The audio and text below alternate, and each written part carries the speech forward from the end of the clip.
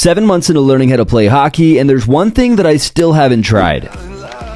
Oh my god! And that's tipping. So today I'm trying it out in NHL Sense Arena. Easy to start. I feel like I got to. This is part of their new USA Hockey development, and it's insane. Because it's not just the game shooting at you. Oh my goodness! It's the actual USA junior team. Let's go! And these guys are no joke. It's not even gonna hit me, it's still scary. There's a handful of tipping drills, but I found this one the most chaotic. Because now you're getting screened, and they're sending these things right at you. Get it! Get in there!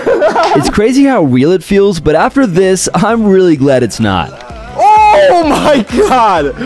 Woo. I spent about an hour in here, and I made some major progress. Shot. So should I try this on ice next? Let's go!